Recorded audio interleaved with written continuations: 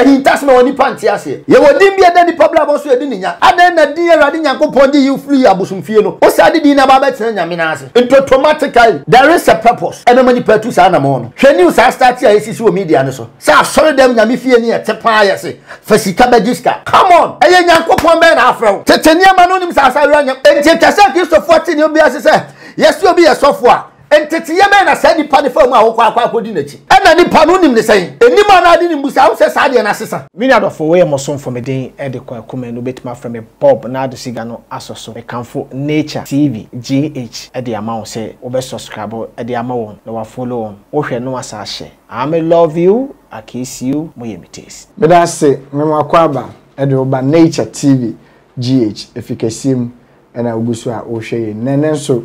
mene Prophet Young yesin kunu a ye ba beduduma bibi ma fifim na chese edi yie atoye ni nyina no eye ne nkomhye bi a papa yi ebe hye ese enche enkofo bi omufro omuhu se omo ya asofo na omuguso omo ya omadwuma no Awurade bepa omuhu ntoma na ensam bi ekoso ewo social the media no so efa ye maame ye di ade nyina Queen Elizabeth mame man Queen Krana Queen Pat you see ache no sebi you see wadi frodi amanfo eno ena menya nipa na o share ni nkom se asofo bi mani begu ase no menya no e wo fidie mu an se ya yesan abebusa no se ni nkom se na o share no eno hu nkomo anase no na start na meka se Mega Glue Cosmetic for ena eboy yechidom ema ye dey sa interview we ebro de bia meta ka kire wo se Nature Home Care Services omo beboa ama upes o maame wo Ghana anase unwe bi mu fie mu probi ama na be nani e wo no ma omo beboa ama omo behwe fie honum a clean ho omo no me pa cho bebre omudu omuduma correct pa enya asem ketu akura mpo nipa na oba be aduma ofio no no ensese usuru because ni health ye de ne ko hospital e check ni mojam ye ni bibia ansakra na de na bro the background e complete ansa na ye de na bro na anu na ye de atene fio no kasa no e ya awadodo meko Prophet Young ne de nkomo twetwe akohyeso odifo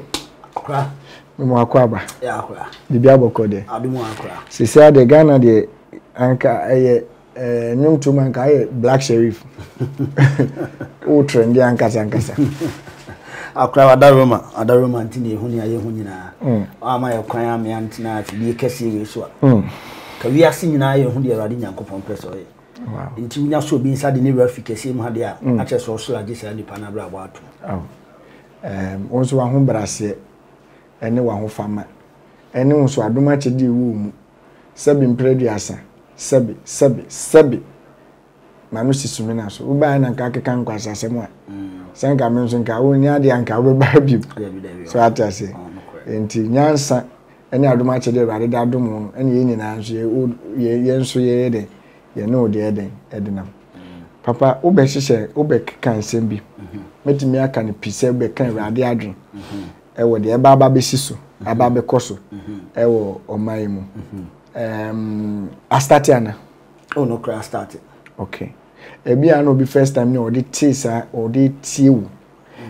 odi ankasa de sei na ofri hinso yemfamfi o mra mekaka medi ankasa ne Prophet Young prince Abroko Young Kumasi haya na mewo wo Kumasi haya okay na ofri we free central part ukase Kumasi haya na wo de anese umfiri Kumasi oh agwese ufri was me free Kumasi na Kumasi fa okay na se ofri central part wo Ghana anu se okay odi for say I started there na me pese me hu say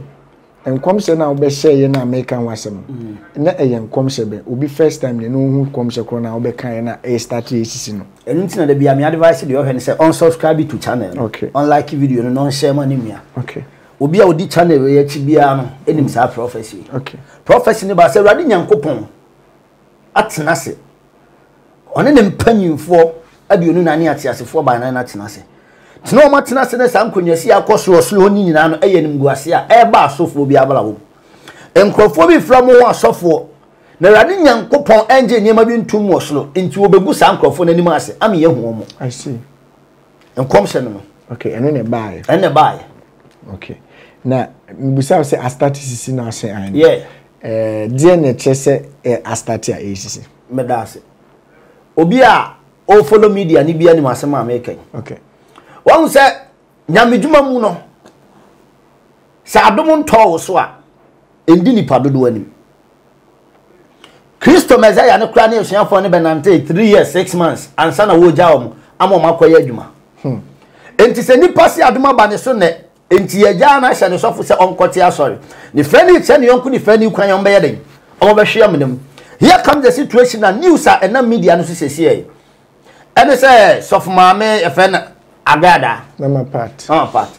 ye odeni ni wie ye o hwe ni video bi ni nsem bia o say sof maame part with the to nchen agada na me ba be fa. Let me tell you something. Erade nyankopon fo obi fla busumfi a o change ni odi fli busum mu ba Kristo mu na ye Abraham and obe Abraham okay and in tasma woni panti ase ye wodi bia da ni pabla bo so edi ninya adan na din Erade nyankopon di you free abusumfie no o sa di na ba betena nyame na ase into automatically there is a purpose and many purpose ana mo no hwe news a start ya esi so media no so sa sorry dem nyame fie ni etepa ya se fasika bagiska come on asoli fi eye nyankopon be na afrew there be o se obi fasika bagiska Tetenia manonim sa anya hwe news no bi me hwe ba me thank you me ni brief sir e ba ne say na police akwa fa no ye hwe ade bi nipa ankasa no da bia me kase nipa ni afra me kase Satan abo nipa ni fra o eye nipa ankasa self interest and abo nipa ni fra na so de ayesa nipa empanyifo si ye nim no anopa no ye so kani ahwe na nim anajo asatra yi aban o si aso na yi aban o se nkom yi aban o deliver crofo yi aban tumi ban kra no deliver crofo na why na ma ne tumi so deliver crofo what you see there be am kase the moment to be kase wa sache ba bia nyamedwuma no automatically Satan the road the biba foul kettle maso aye 7 stages emu dia he no passing through o se ye papa no masofo ebede o mu sabe gu ne so bompai ma ne share no apostle anase no kra na reverend o mu share ne sofo share reverend doctor reverend doctor I see na Erade nsa wo bi so chan Samuel but Samuel ra David o ra Jesse fie no ohun Eliab pe Bible say o he ne tenten ni nipa so no say Erade se nyon no a enti tasa Kristo 14 obi ase say yes obi ye sofo a entete ye be na sa nipa de fa mu a wo kwa akodi nachi ena nipa no nim ne say enima na ade ni musa wo say sa de na sesa it's about time a nipa ebi omani. Why? Because a nipa bi da nyame ba bi de omu wura ba bi e ba ne say na nyame fie o se na me fie pa na de adane manfum so be fie pa na adane dwade bi ai hwe video ko first camera ba we nya say 200 million e de ba de e de ne besi ama sofu mu a se me de bia me ba for de wa so dem o be 10 million a me ma 200 million come on e nyame ba na kasa aye. That's what make catch us say omanya nyame bi akristofobia nya omunyame bi ena nyankopon bo ni wiase ankasa so te onom akristofo nya omunyame bi oh yeah na nyame na nyankopon be da we mu kodi na chi I see no musu say yase buo mo kwase a abla Jacob to fo me minim no nyankopon aye so nya asase me minim no won kasa de we mfa nche da sani biara ensida ejana se Bible so fa ne apro na tete ase no wa ni yi ye mfa ne se Ghana fo ejusu se na ye maame mama part na o sebim preduas akomu na no se enye ono ase wasachira abe prophetess ana se mama part adenti na Ghana fo motum onu egu no so na se asofo nyina obi a kaseti ano ne ade binti se de wo kan krampo no ti se de maame no wan fa Bible so fa de apro na tete ase no de she ne de munyam enti nyankopon na afre maame ede ne she ne de ni munyam medase Acts chapter 13 ade bi si wo honum Paul mu krom nyam dwom sia nipa bi ane fa ne ba Yesu okay Bible so yes so kasa no Paul can say no man ani fry adentia because na nipa bia benya ne mu gidie so no so yes enche no owo nyame bi okay osi ofo de apro na tete ase no de hye ne de anuonyam no let me tell you one thing David near rejecting na no Tesla so rather than fan because then da so ni mu and no de ne bibi Messiah no say o tese na bibi pobeti me fi Nazareth aba Nazareth kura na ho nyina no kuro kakaka na efia na ho nyina no na nduru 10 Entina Nazareth ye cottage bia nipa na nwene da se Messiah bi be firi hon ma eden aba entia bra de nkwadi firi oba anya si so bibi pobeti me fi Nazareth aba na ansa na Philip ne na ta ne ba betiem se momla ma hwe afi na mahu no here come the situation no problem oti bosuma no so wasa kira obi anu ni problem wo sacha ye entity ye ba na unyaye adentia Kristo kura ne asuafo ne nante infie miensa bosumi nsia ansa na wo ja hom that's some case obi banya medwuma ma etwase ye kira wo ade knowledge o se ma hu se ethics agave na dwuma na obeye no o ka se o se ma hu se wisdom ebeye adwuma o se ma hu se God fear ebeye adwuma honesty ebeye adwuma truthfulness ebeye adwuma obedience ebeye adwuma enti se wenna nda ne ho ade e wo nyame dwuma ma eye nyame be na wo di na chi da bia me catch se enyame a e wo soro ne doso enti me catch se we yam hu se enkofo bi wo omunyame bi ana Jacob tumfo nyankopon a wo ye so nya asase no so e wo ho na nipa kitwa bi nanim no odifo ye ba Ghana sese ya wo asofo a ne ye maame no e wo problem no doso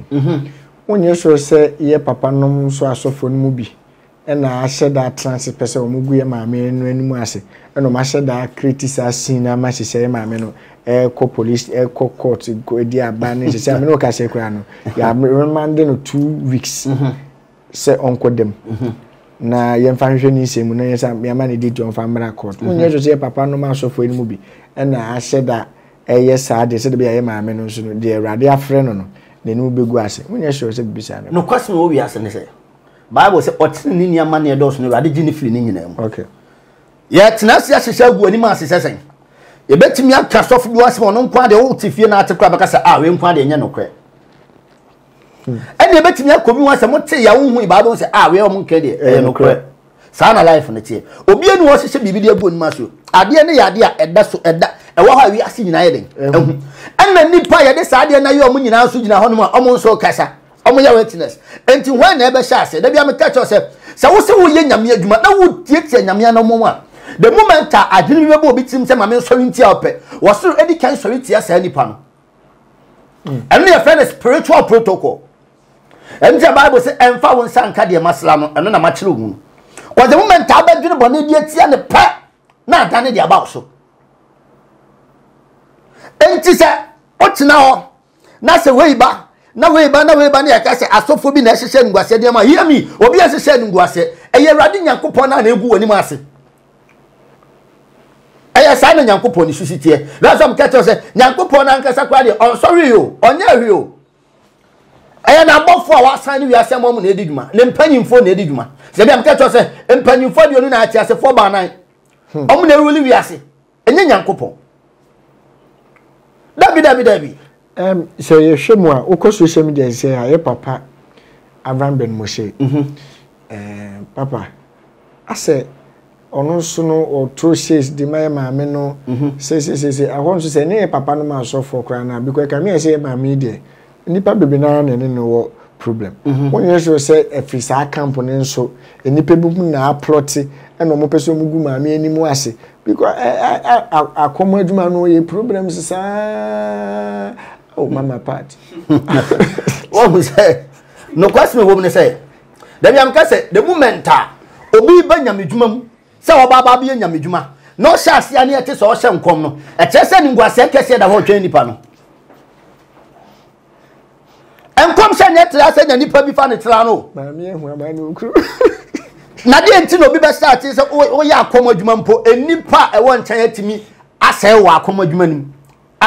meka say oma describe ana oma pray determine your destiny oh maami akomi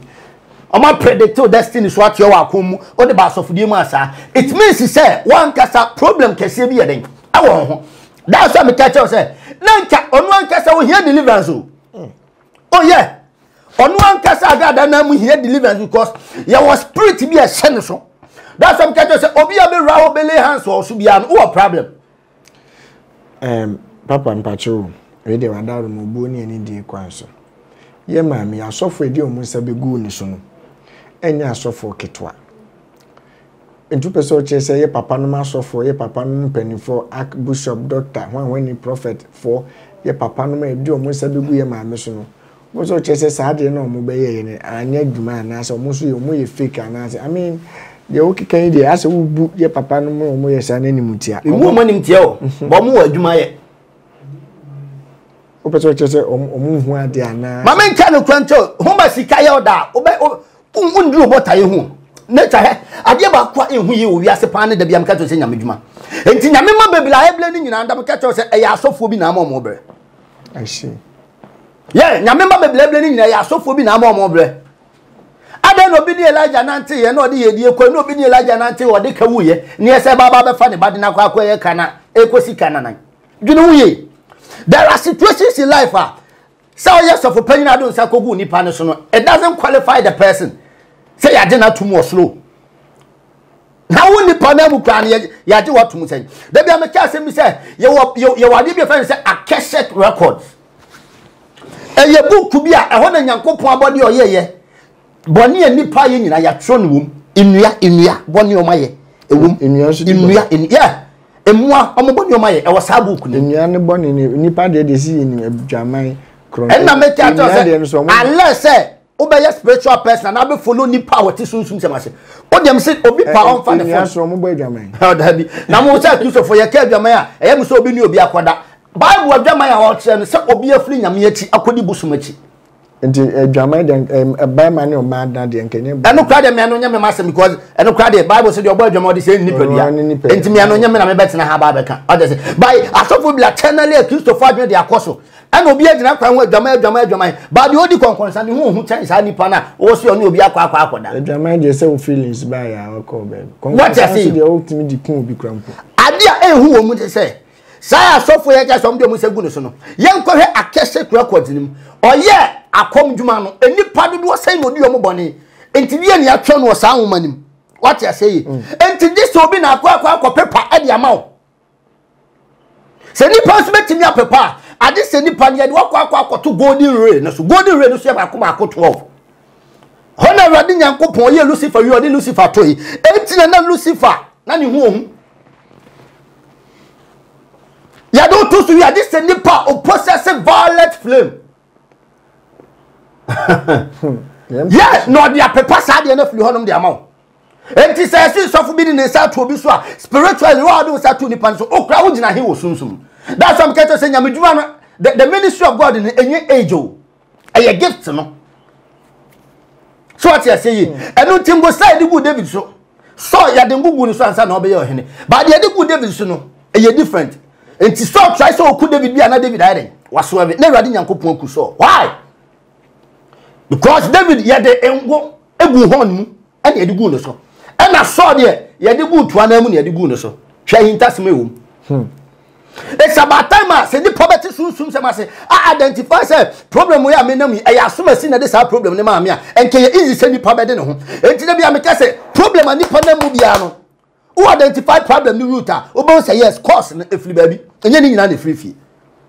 enu ti obi awale obi diabetes obi cancer obi problem oye aduma na yin adi ni sika so kro be aduma na ne nsanka let me tell you something in this life the moment a unya bete sa asem we pe ana be hu tena se access wa brabo anye sofo ni din bia waje o eni probably wodin Bible say ebi mu kale o manim chenyam so mpa so mu ahwade no pa but here lies the problem they say aha ya de din na kwa sorry odifo wakasa bebre asem ba kwa me pese metifi wa no se ya maami kana mo kan ho asem se ano to you know and your knowledge and your dear na ya maami prophetess mama part se ano to you know dear na mama onye because on say maami ehu amane wo monsem ohu amane wo yensem ohu amane wo nyame adwum because to me ni dear mama part she is the only wisest prophetess in Ghana. Onya prophetess or pastor in Ghana. She na mama part so be 3 crowd Ghana me ye. Ghana best kura amanfo bibiri na be sachira Ghana best say o de 10 million kwa ubenya obi an odi na chi a me ka no kwasema cho se wo hu ade e fe ne nkwaje me say on say mama pat be mani pani ate ama sunsun adwuma na entente utimi ko sofu bi o udi sofu be bon pa ma wa be 5 years your pen on sanka ba mama pat say wo 10 million na fa be 20 million 100 million boni be ni wom ne say Nyankopon yo wo no onye dofunu pa Nyankopon God is using prophetess man say wa ma won sa Bible say de kura no am oni ansa de kura no mpo ba je afle won sam me patcho de na ka che mama part ohia new repentance ohia genuine repentance ohia ofoforo say ohia deliverance e twa say woto asori nim ana wode ma sofu pani bi de nyame nsa wo no so na ye tete no ye tete wa so ye sofu say obi e den kwa ni pa di nkomo na de abraba wo bo ni wiase aba Kristo mi na no ana say bo de ode tebosum no so na no ana asa de betere nyame no na obese nyame ye keto ana yesen ha obi ode nyame di agro bia nyame yi sa nipa ne ma sa na life na tie dada me pacho ye mama part I learned to say no worry sofo enti say na papa sofo enso egusu a no cheche ye mame ebi afa friend say fa won say nipa no about Christ mu fufuro enti ebi ananu bi wonu mana ba say Ghana for mu condemn mami onye so say papa so no ta na chi no direct na mo ante ase e na wokobo na afode na mogu mami say kakra ko de besa kira ahin tashi mo wi ase ne say afode buchi abe no dan Jesus Christ oboa oni mo afode buchi a de nkra ne afode buchi a ministry no say nya afode buchi bia da na wontimi nko ani mo abrabom the fast okunu yeso that me cha busu fast ye ka thank you say nya duro bi na abeje de a there be so ka afode buchi oh ye ka afode buchi a afode buchi de mo Nyankopon e 45 place a Nyankopon ni nipa yeden ehia ati ase tumi bi ni nipa yeden ehia eni enim se tumi o wiase Nyankopon so tumi na yeden eso na hinta se mo se say okunu ye so far it doesn't qualify you to start a ministry. What you say it doesn't qualify you to start a ministry. Dabi amekase ya antetewa obebele the first over to say nuclear yourself into choice of mama what's actually ya ben usi aso dan ya ben come on mentality ben na adi free asade bedi nyame achi mentality ben na odi free abusum fie bedi nyame achi enipa na oti akoma no na musi nkonwa na mo ya asofo a ewi achi oba na mi musi nkonwa na ya asofo oba ya asofo nso a omo mu di wachi na ba ya asofo say omo na so no look at this when the catch say the moment how this suffer achi ba ya asofo say ni friend ni kwa omo nyina enti no omo nyina ahia menemu no there be say enti ni friend na mama no odi kan na sachira about Jesus Christ no enti omo so nyina sachira by force in see enya wona sem say awrade ni nyina ena mememo maba me nchen sisi apa mama part onye moden ewo enya wonye moden yo the issue say onsia de tie ni omom di na chi ni nyina no omo hia genuine repentance da bia meka it's about time I deliver om ha enipa watu na mo say kura akobosom so no ode bosom na nyapam odnante ko keke odnante ko nso say pe oni na nyapam yeah enti na Bible say endi bi owa ni boni kura aduane ayasema mu obi the moment ani po betu na mo say me de nkamempo na problem na aba ni nti e wo say me ko unya ko ye pe oni na nyapam unya ni nyapam so pe baba bi Nyankopon tamfo which is James 4:4 the moment aba say all say for monim so otani wiase no monim so otani Nyankopon ni wiase ayonkofa ento bibiara odo wiase no jo say Nyankopon tamfo ana hinta so mo say yakaso bi do wiase a eye de ba de ana Isaiah 44 etire niam bi o wiase ni pade on ato no so de ni pade ho ato no so no ebi ni anyame nkuma nto ase woni e wono komizim ekopemmoa it is about time ani pati niam bi ase say the moment akwa sa apam no busa say emuti anemu ante because o mama de na mempa enye wa na o se me de wa de bele ade na o se me kwotokuni mabu anim tia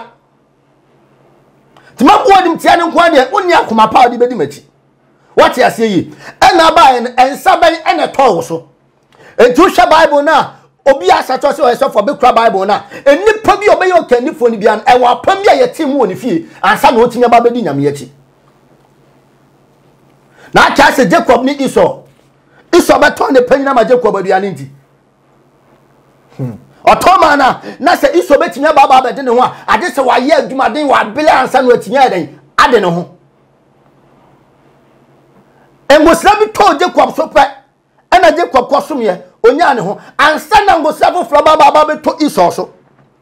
babu sasa fom so be no ye iso no ane maame ena sa shemu kina agi na ni onyam sa de ma ni nua kuma enti se biye ya Bible se biye ya de sa pamda da ni mate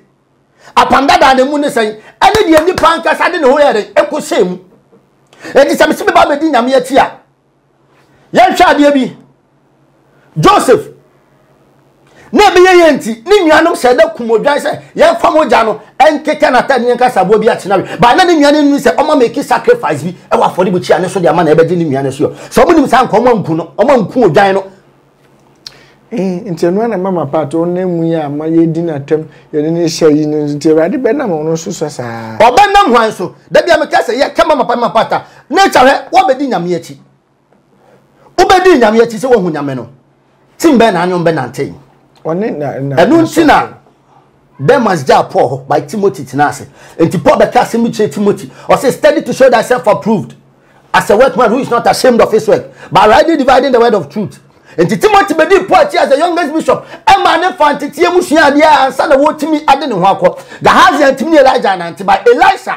and Elijah benante enti o person che say mama part the problem ni na se nka na ko so nya abotre no fantitie onyo so nya abotre ye tete no ye ka ye tune for because be am kase the council of Ahithophel e be den na nka yetimi enyo hene ya sanya futufo okay ohene o ni asanya futufo di na asofo school of the prophet Elijah any adi for no omsia ha esama ye yentre ya ashim eye no kwanso na ehoswa ena opene so mo nte na ashim the issue here ne say obi adi wonim kan anka kwan a wo kɔ ne so asama chewa unhu da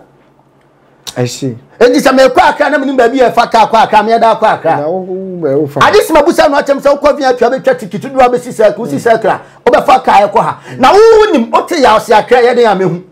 no akodina me kwa aka you can't reach your destination. Yeah, ujina ni say hoye bontemfu ka o.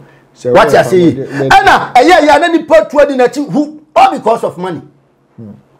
Na ni patu adi na chi who na da bia ye di na chi ye di na chi. Let me tell you one thing. Ade ba kwa enhu pa ye. Bible say the open tem enya ne ho no. O te say akokọ a obutu akokọ hwede ekosu enya ne dia so. Te say akokọ hwede obutu akokọ kosu enya ne dia so. We dey me busa me final question. Na me ja. Ye papa wusu bempa ene ye maami mama part esensem bi ko mu so ujidi se abra ya che ye maami mama party ye papa bebo mpa ya ma no anaso be wish ni well anase obe ko honum se akoka che na na do anase IGP se omu huni mobo no ye oba tan no munyi no because mama party nso ka hu bi na nyame adwuma e ko so ujidi se papa ye betimi ayesa de no ahintase no one say Bible class on pe odiboni ni woni mo pe na dwene sa kira okay enye obi da se bia ya te no okay ba onu om ne twase osua ade no sa kira na adwene no to niema bigu okay no be so niema fofam okay enti se sofo pani no usu bempa to a automatically enye ade bia ne de da bia me kase eni power wa ani mu chen wa ablabom se wote bosom so se oti nyame no o soriti ya ne pe spirit bi be kan wa hye okay yen solinti ade wedi kan action enye bi da enter dem catch say dia won sen no en condemn dia won timi mulo no so no en kasentia ye no aye simple e wa ablabum what you say because bia me ka asem bi say erade nyankopon ka teja for me be fire den edi monim let me tell you enipo ni erade nyankopon apamoti erade na ase bia no o wa asem ba ko ani ni tu na mo a wo ka bedi wati nkwa na nyina obi antimi nsai wo that's what catch say enye ni pa nyina na wo to yade amom abi yo enti me babie no wadi machi more than 10 years 15 years I say ya to yale ama na aye ya boni dua awuo honya accident da bi asori no efa e okumasi ya okay ebe am catch say bibi ntimi mpese metina social media ni madi aha okay mate was papa we dey yemre ni tin wadaruma final words and your advice to the public and to the queen of prophetess mama part na she say ya chi na wodam yi na bom pae ma no se rade mu na ontumi emra tasifa asase so na Heaven's Gate say Chapel International say Heaven's Gate Ministry say rade ntimi mi asore no ma wo mo na bibia nkoyi wadaro me da se rade ntu obi asore okay rade mani person ade okay it's about time ono ankasa kodi nipa bi eche enye nipa nyina na yese oba sofu mu a oba sofu di ma obeti asori o obi ho you are to serve nkwan na nyina etwa se wo obi na ase a nkwan na nyina what you see me de mini mpa ya mesle de ama no okay oh yeah aya futu a metu ne se enipa di na chinya no bible se ya ma adwene foforo ya na adwene wo kristo mu no entina ye mu bi onya adwene foforo bi okay onya adwene foforo na onu ne ho da bi am se nipa nu ne ho awade ntimi fa nipa bo ne nche no. What I say, the woman tabenu ho pe simple. Na wonye na adwene se ofili ho ba no obesesa niema. Na de me kan se enipa nya hweye, enipa problem o nam mu no. Ye nkrofo bi na omadi omati. Aha. E ma na wi omo sa. Enti nipa nya careful. Na nipa nti ase se ewiase na eda ho no. Enna ho kwa. Hudie wudi na chi. Na hudie one ne nante, hudie wu ne ni tu anamo. Na hudie wo ka ha oye den. A kire no. Na no ena nkwade ani oje bi be film be den ebeba de ama me das so me das offer everything for any Prophet Young Prophet Young open and number in the screen so no obefa na chese wa friend na de wonte asebia no webusa bidin e de Uncle Nature unya subscribe ya be subscribe so de be ya dai be post video bia no so be ne bi na wa hwe makra